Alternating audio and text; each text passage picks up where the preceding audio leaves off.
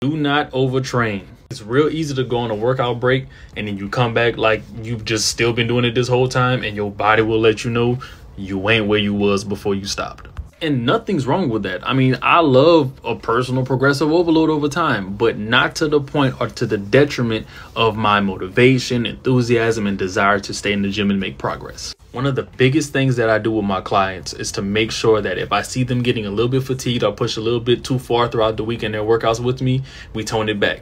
Some days just need to be recovery. Some days just need to be maintenance. Some days just need to be an off day. So step one, soak in the tub. Epsom salt, get that. Step number two, stay hydrated, not just with water, with a whole bunch of melon juice, cantaloupe, watermelon, you name it. As long as it's a melon, cold press fruit juice, drink that up. It's going to help you out tremendously. Next is pliability. Stretch. We do not stretch enough as Americans. Please, for the life of God, stretch every day. And just make sure you're eating well. You know, you don't want to put things in your body that causes even more inflammation. So your body's already going through the stress of being in the gym. You haven't been there in a while, aches and pains, blah, blah, blah, blah. Make sure that you're eating appropriately to your limit, not your diet, but to your limit, because you must live. You must eat to live and not live to eat. But other than that, Jesus King, I love you and I hope this helped you out.